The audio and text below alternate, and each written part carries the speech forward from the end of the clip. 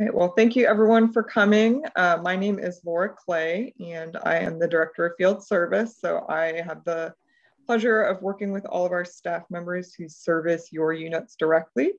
What we wanted to provide today was basically an overview of how to get kids into your pack, right? Because the most important thing about building up scouting is offering kids the opportunity to join. We hear from a lot of people that maybe they don't know there's scouting going on in their community, they don't know how to get involved. And so what we'll be addressing today is all of the resources available to help you out and talking about why it's really important to do this. So Philip, did you want to introduce yourself and get started? Sure. Thank you, Laura. So I'm Philip Alford, VP of Membership for the Council. What we're trying to do here today is to give you some tools and resources so you can recruit more effectively, and particularly what we think is the most key recruiting tool you have, which is to put on a recruiting event or two every year.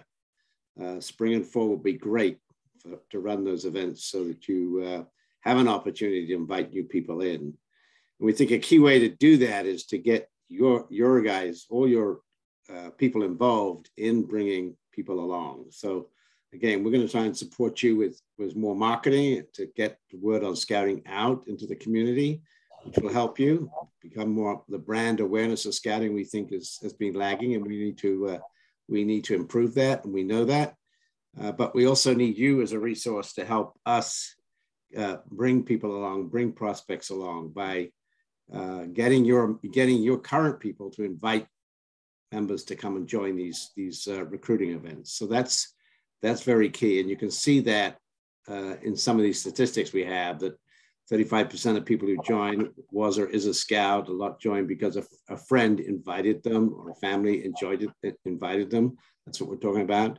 They saw a flyer at school. But again, if we can get that connection with those people that want to come to a recruiting event, encourage them to come, that's the real best way to get people to join and see what the opportunity is in scouting. So we have a range of tools and processes here to help you support that operation, both at the district and the council level. So we're always looking for some new creative ways to recruit. So we encourage those from your, someone's in the background with okay. Encourage you to bring those to bear as well. Talk to your district membership people when you've got some ideas. We're always looking for new ones that can help you grow more effectively. It's one of our key attributes, but we think the volunteers can be a big part of that recruiting process. So with that, I'll hand it back to Laura, and she can continue with the process. Thank you. Yeah, so we're going to take attendance right now. So you'll see a little poll here.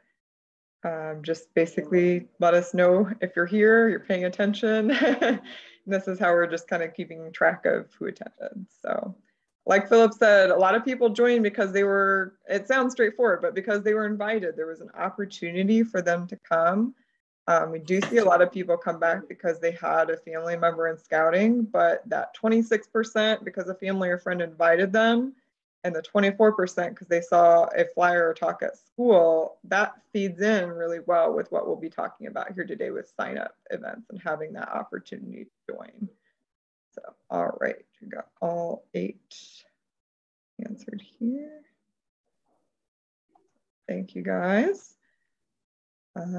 Up next, we've got Lauren, who is going to talk about informal sign-up opportunities versus formal sign-up opportunities and share a little bit about the success her pack has had.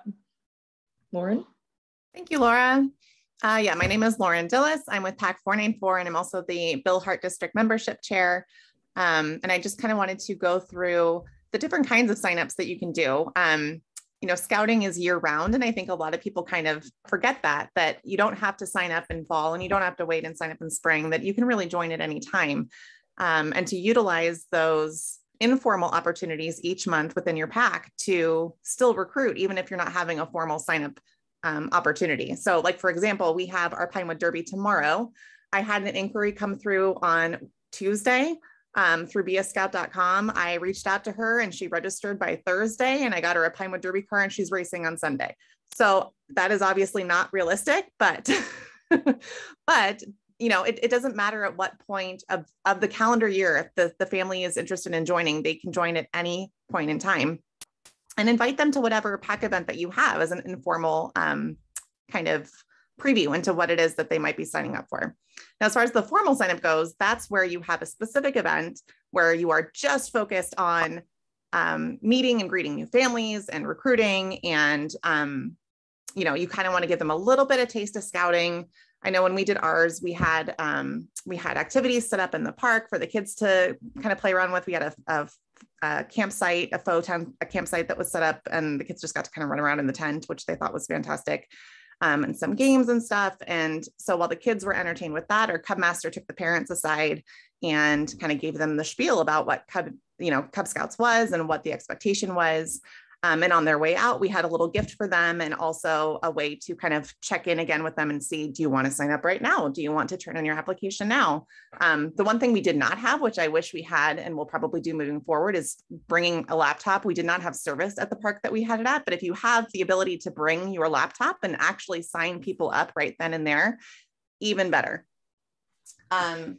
So I made these little packets. I don't know if you can see, sorry. To give to each family. So inside, I had our welcome packet. So if you don't have a welcome packet specific to your pack, you can use the one that's provided by the council. I had the parent information form so that we're getting, in what ways the parents might be able to help and volunteer. The information on the annual health and medical record forms, as well as copies of that for them to fill out, and a copy of the application and an adult application in case you're interested in getting the parents to sign up, as well as some just random handouts that I had on me, like a family camping checklist and stuff like that. And then on the side, it's probably too small to see, but on the side pocket here, I had listed all of our den leaders and, dens and ranks and stuff like that. So they were able to physically take something tangible home with them, in addition to, the information that they received from our Cub Master. And then, of course, the most important thing is following up afterwards. So make sure that you're checking that sign-in sheet and checking, the information that you're given 3-4 days later, if you have not heard from them, and reaching back out and saying, hey, do you have any questions that I can answer for you? Is this something you're still interested in? So that's what worked for our pack. And I know I've got a couple 494 leaders on here as well, then they are more than welcome to pipe in if there was anything else from that event that I missed and should have highlighted. But that was it in a nutshell. Oh, I think you're muted, Laura. I'm sure there'll be some questions later about your specific tactics, and definitely that event worked very well for that pack. And again, like Lauren said, having that formal opportunity is great because then you get in a large amount at one time and have that space to talk with families about joining scouting. And to that point, scheduling and planning is super important part of that process. So we do recommend to complete your annual planning process before school is out, because we see so many of our Cub Scout families especially sort of check out for the summer mentally, want to take sort of a little bit of a breather with things. And it helps make sure that your current families know when to come back to scouting, so that they're not rushing right before school starts. That's never a good time of year to be worrying about what's coming up that fall, is right before school starts, because everybody's got that on their mind.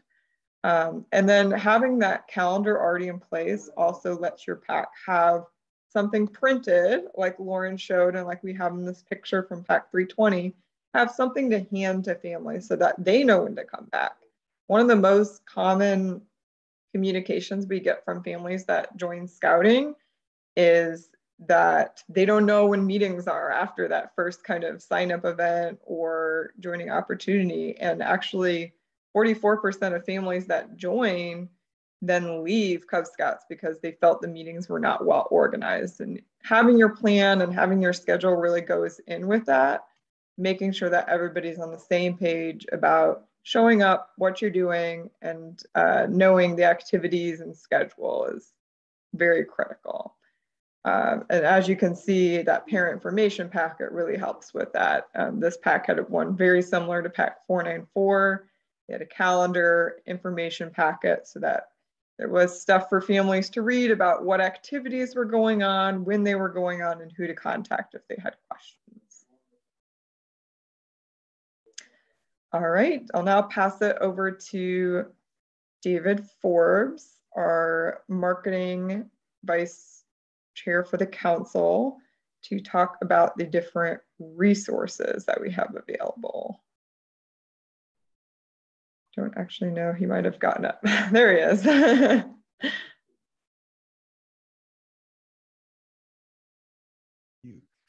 thought I was. Okay, I thought I was unmuted. Sorry. Thank you all for taking the time on a Saturday afternoon to hang out with Philip and Laura and everybody else who's participating. A lot depends on marketing for your membership drive to succeed. For me, I spent my life marketing movies, and the story was always the same. It's awareness that gets people to respond. So if you're not out in front of the people that you're looking for, it's very hard to get them to participate if they can't find you. The growth of your pack and ultimate growth of the Scout unit that your own child will be a part of one day depends on the recruiting you do now. So there's an opportunity to take advantage of the resources available. And I think they can help you get to some success. But you can also do any creative ideas or thoughts that you have. Somebody told me a story the other day of at Valentine's Day this year, one of the packs took a little card and attached a piece of candy to the card, got permission from the school that was serving them to give out a card with a piece of candy attached for every kid in the eligible age grades. And they actually had some success. It wasn't even the recruiting season typically, but as somebody said, it's always the recruiting season. As soon as you get your sign-up date set with location and a contact person, talk to your staff advisor, and they'll coordinate with the schools in your recruiting area. And they can help distribute flyers, the old-fashioned flyers, kind of flyers, as well as e-flyers. Go to your school if you can. Talk to the kids about scouting. Some schools will give you permission, some may not, but talk to the kids about it. And hopefully you'll be able to be in touch with parents as well. Any other promotions that are allowed at a school, whether it's putting up a sign, distributing a newsletter, posting information on their website, not so easy, but those are the kind of things that make people aware that you have an event coming up. The council can also provide a school fence banner, assuming your school has a fence, to hang, and that can be there for several days. Your staff advisor can also get postcards for Be a Scout, or a little business-sized card for Be a Scout to help pass out to people coming in and out of school or other places that you're around to get them aware and interested. There's also bumper stickers that are available. And you can get the council to do a posting on its Facebook page. If your district has a Facebook page or other social media pages, they can also post for your particular event. There are lots of ways to get help from the staff. If you have any issues, Laura is always available and is willing to give you whatever support and help you need. As for things you can do individually, probably the most important thing is that you have a great program in your unit, which is pretty much what Laura said just a minute ago. As these events come up, you want to get the scouts and their parents in your unit to get their friends, both the kids and the adults, to attend your sign-up event. And all the parents who are in your unit use some kind of social media. If you can get them to post on the things that they use, whether it's Facebook or Instagram, Nextdoor, or whatever other places they post, to let people know that you have an event coming. It's the same with neighborhood groups. If you have neighborhood or community websites that are sending information out, that's an opportunity as well to be able to do that. There are flyers available that you can get from the Scout office. You can hand them out at school pickups, at sporting events, or wherever you meet. Some newspapers, local newspapers, weeklies usually, will put something up if they're aware. But the goal is find every place you can to get people to know that you have an event coming up and that everyone is welcome. The more awareness, the greater the prospects are for success. And it's repetition that matters. It's always repetition that makes you move to the front of people's mind. The more Cubs you recruit, the more parents you have to help you. So good luck. Okay, thank you, David, for sharing that. And so at this point, you might be wondering what goes on at the sign up event itself. So we have Blake here, our staff member with the Crescent Bay District on the west side of LA, to walk through kind of a very basic event flow that makes it achievable to sign up kids formally with a small amount of adults. Blake? Yeah, and I think two of the most important themes here through this whole presentation is during pre, during, and post event is follow-up and organization. We talk about the sign-up sheet. How many people came to your event and how many came last year? Having a sign-up sheet will allow you to see that.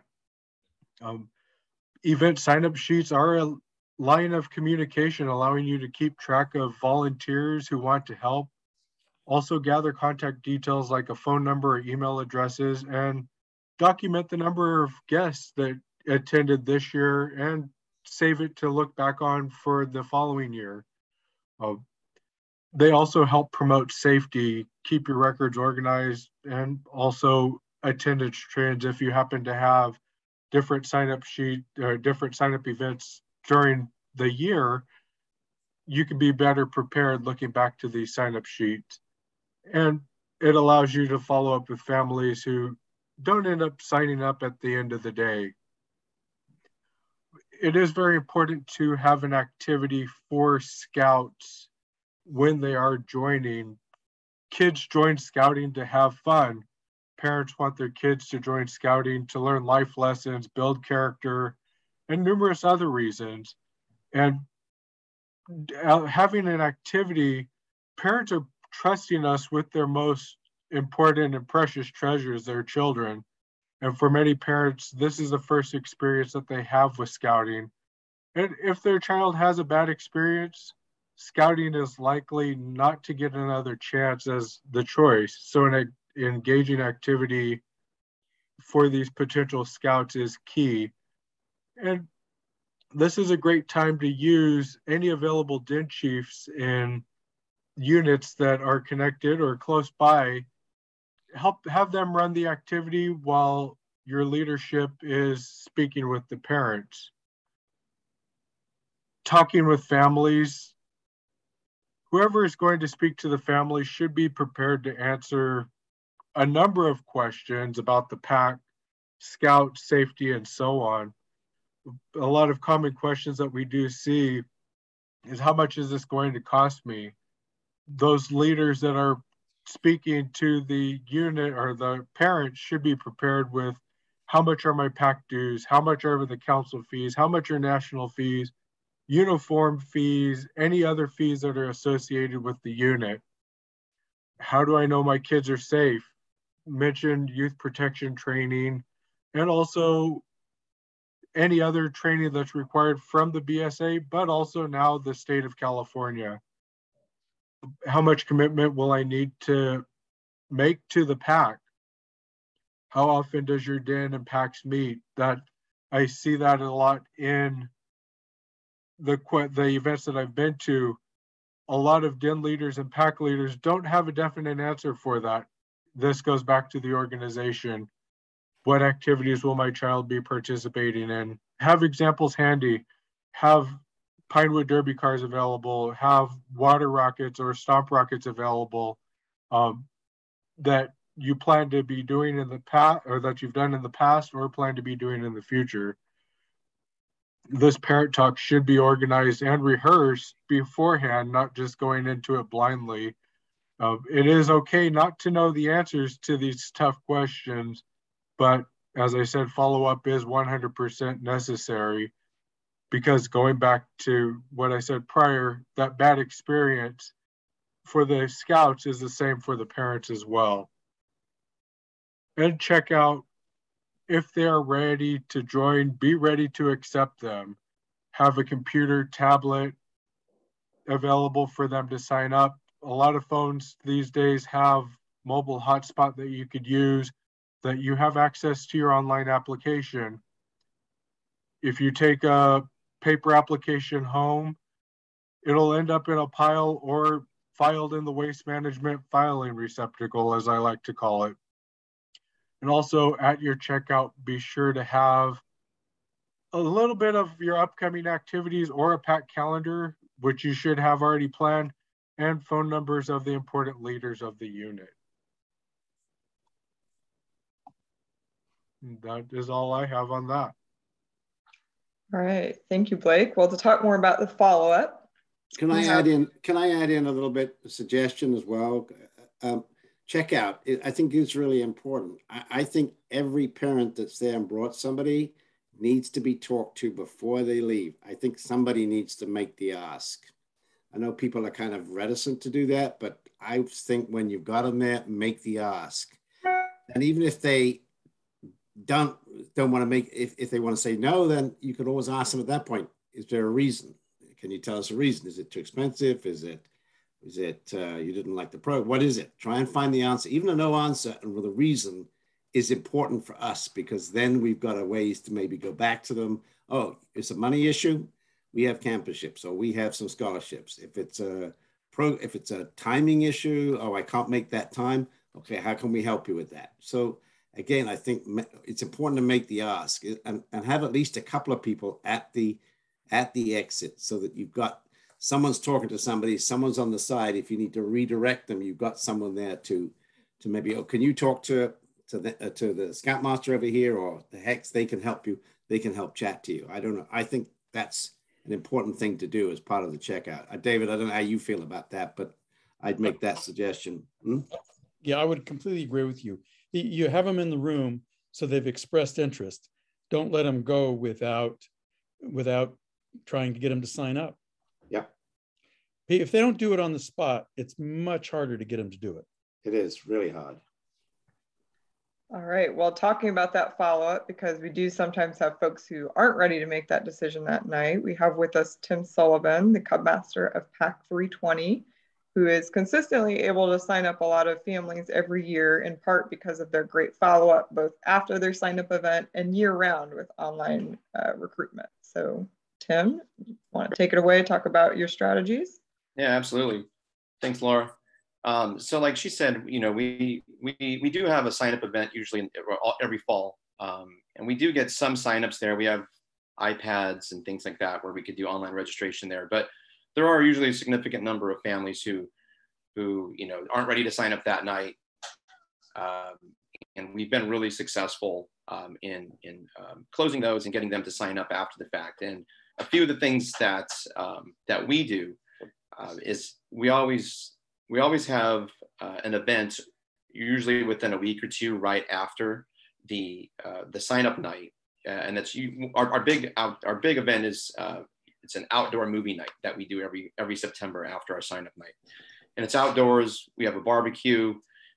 We set up a big inflatable movie screen at the lawn, and we show a movie, and it's a way to get the kids engaged, but it also gets the families to come back.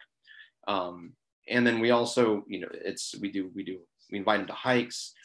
We have a camp out that's right after there. But what we do is we're inviting them to the activities that they've shown interest in, and getting them to come back and usually after attending one or two activities, where it's again, if a lot of people don't want to be pushed, as that's what we found is if you come at them too with the used car salesman, like, hey, you got to sign up tonight, it turns them off, pushes them away.